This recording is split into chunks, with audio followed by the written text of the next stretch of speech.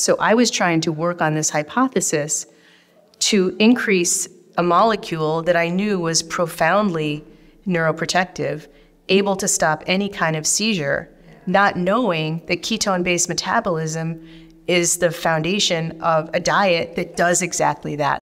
Welcome back to Metabolic Mind, a nonprofit initiative of Bazooki Group, where we focus on the intersection of metabolic health and mental health and metabolic therapies, like ketogenic therapies, as treatment for mental illness. I'm Dr. Brett Scher. Today, we're continuing with a series of interviews we did at the 8th Global Symposium on Ketogenic Therapy, and today it's with Dr. Susan Masino. Now, I love reading her titles because she is a professor of neuroscience and psychology at Trinity College, and she's also the Charles Bullard Fellow in Forest Research at Harvard Medical School. That's a pretty cool combination.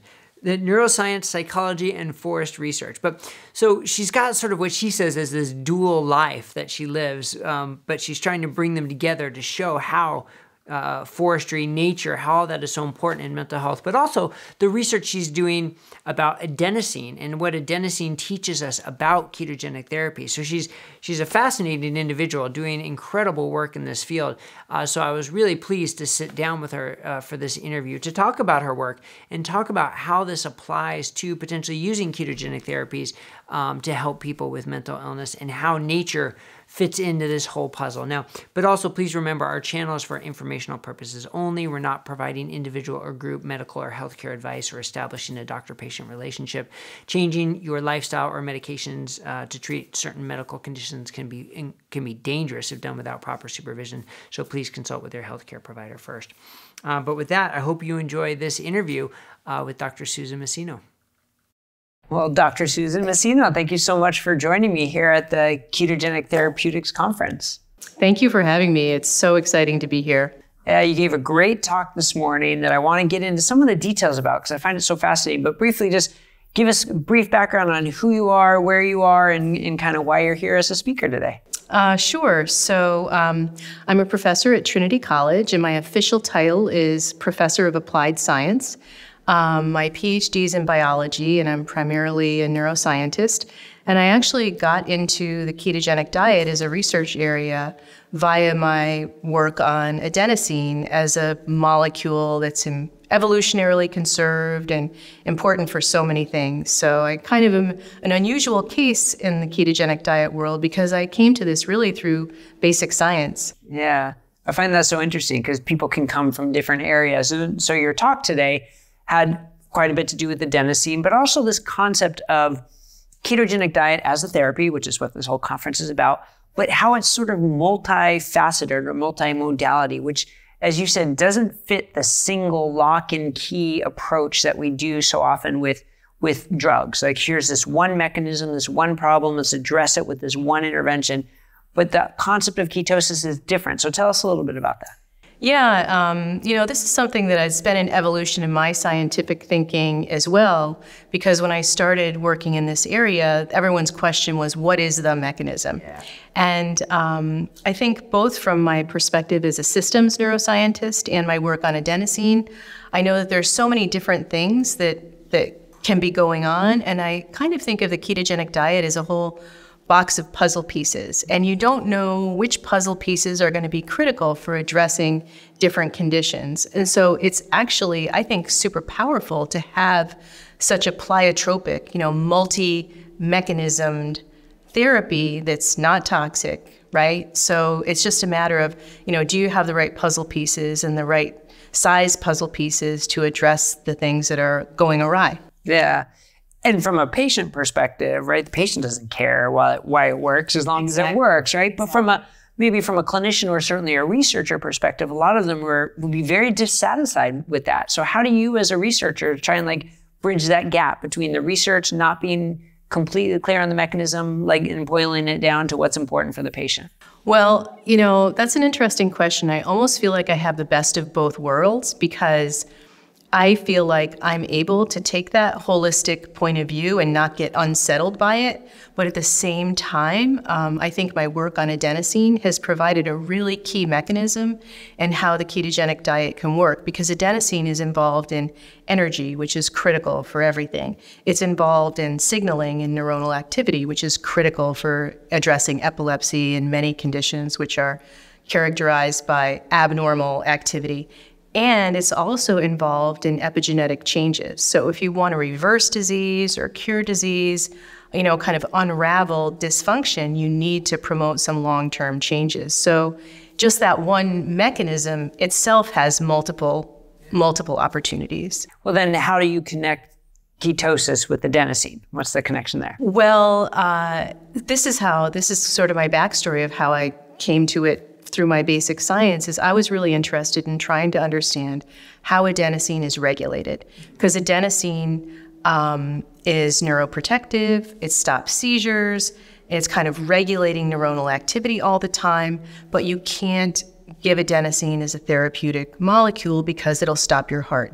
And that's considered an unacceptable side effect in drug development. So I was looking at how could adenosine be regulated in the brain, and through a bunch of work on kind of physiological conditions that altered adenosine, changes in temperature, changes in pH, oxidative stress, a whole bunch of experiments that I did using kind of physiological manipulations, I came upon an idea that ketone-based metabolism could increase adenosine. And I didn't know that there was a ketogenic diet. So I was trying to work on this hypothesis to increase a molecule that I knew was profoundly neuroprotective, able to stop any kind of seizure, not knowing that ketone-based metabolism is the foundation of a diet that does exactly that. So that's how I got into it. It's been a very, very exciting, opportunity as a scientist. Right.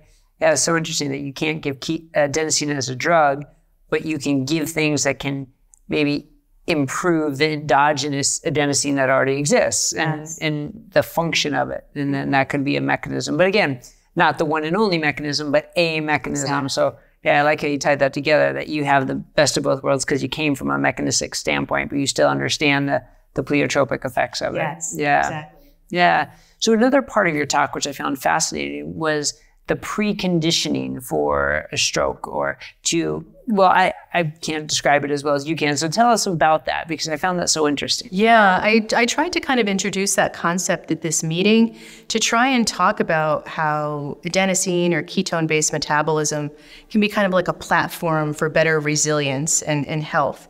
And that's kind of the foundation for a phenomenon called preconditioning, where if there is an insult that's a minor insult, having that happen could then be protective against a subsequent bigger insult like a stroke or some kind of tragic thing. You'd be protected from that by this prior insult. And the interesting thing is you could have a change in temperature that would then protect you from a stroke, or you could have a metabolic poison, slight dose of a metabolic poison that would then precondition you and protect you from a subsequent insult. So there's almost cross pollination, cross, support in this general preconditioning mechanism. And adenosine is pivotal in preconditioning. That's one of the essential mechanisms in preconditioning. And there have been recent papers that have started to come out about ketogenic diet also being something that can help with preconditioning, both with preserving behavioral and motor function and also reducing the size of the area affected by the stroke. And showing that adenosine was critical to that preconditioning caused by a ketogenic diet. So I almost think if you get your system kind of preconditioned like this, you're able to withstand almost any kind of insult that might happen. And that's kind of a really powerful thing to think about in promoting and curating your own brain health and resilience. Right, that really frames the discussion instead of a treatment reacting to something that's happened, but almost like a prevention. Exactly. To use it, preemptively to protect. Yeah, and I think that's so important. Yeah, and that's really, how I've started thinking about my work. I know that most funding is for disease, but the reason why I really started to get focused on brain health is the better brain health you have, the less vulnerable you'll be to disease, or the slower the progression would be to the disease, or perhaps you can prevent it entirely or reverse it. Yeah. But again, it comes down to how does that filter to the clinicians and then to the patients as something that, yes, we should try, yes, something is going to be beneficial, and yes, is safe. So Where do you think we are in that spectrum? What's it going to take to get to that level where it's more widely accepted? Well, I've been thinking about for a long time how to make low carbohydrate, ketogenic approaches and this idea about brain health more real community based as a tool in the toolbox for people who care about their brain health, which is hopefully everybody, and how to make it more accessible to people literally in their communities. And so I have some ideas about that I want to kind of explore, and maybe that will be a way to make it more accessible for people who are open-minded about trying it. Because I think if we relegate this to people who are then at the doctor to have a serious problem that needs to be unraveled, right? It's just a limited number of people that have access or have a terrible condition, right? We want everybody to have better brain health. And I think we need to get it more widespread, teach people how to do this in communities and, just make it a lot more accessible. Right. Yeah, I think that's a really good discussion about ketosis, its relationship to adenosine, the mechanisms we know and the many mechanisms that also can occur, and then how to get that information out there. But then transition to something seemingly very different, but actually related. You talked about your double life, so to speak. Yes. That not only are you a scientist doing all this research, but you're also very involved in the environment, in forests and trees, and the impact that can have on mental health. So tell us a little bit about that and the connection there. Yeah, so in my kind of quest of what are the tools in the toolbox to promote brain health, and I know from being a college professor, spending time in nature is so important to my students. It was so important to me growing up. There's been so much research coming out on that. And I did a fellowship at Harvard a few years ago that was joint between Harvard Forest and Harvard Medical School, trying to look at what's the quantified evidence for benefits, what conditions might they help, etc. So that kind of got me into a very interdisciplinary approach to try and optimize climate benefits, biodiversity benefits, health benefits, clean water, preventing flooding. What are the ecological lifelines that we all need for all of these different benefits, and how can we identify them and get them protected?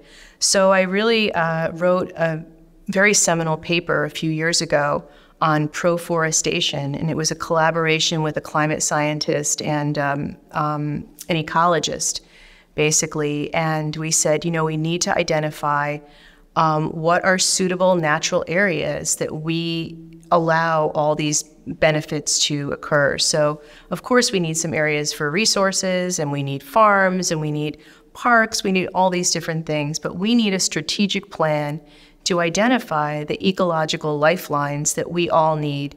It's almost like, how farmers will save their seed corn, right?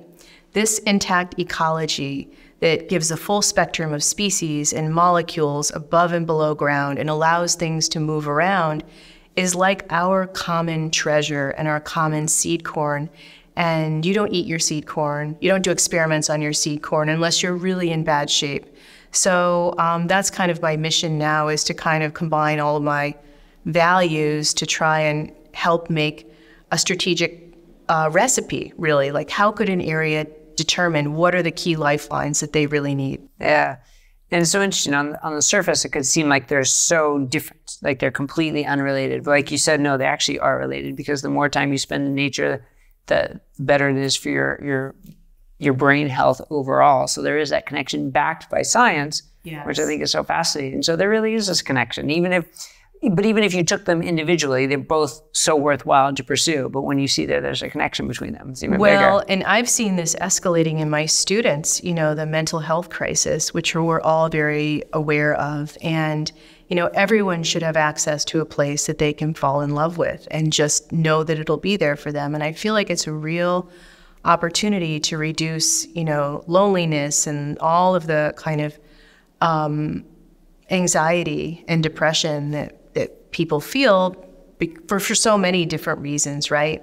And so to kind of address brain health and prevent mental illness, we really need all the tools in the toolbox. And here's a tool that would help with so many other things at the same time. Yeah. So that's, I think, the power. And that is a great perspective, because we talk about ketogenic therapies and that can have such a profound impact, but it doesn't affect everything. It's not going to impact loneliness necessarily, and it's not going to do the same as if you're out in nature. But by combining those and again, tools in the toolkit that you can use. So that would be my dream, to have, a place where we could kind of put all these tools together and really help people and use that as an opportunity to educate people about what are these low-cost ways that you can curate your own brain health, because ultimately we need to get preventative about these problems. Right. You want to take the expensive medications with side effects when the problem's already happened, or institute the lifestyle and environmental changes that can make it impact now. Yeah. Do you want to spend your time in the doctor's office or spend your time outside? Found, sold, outside.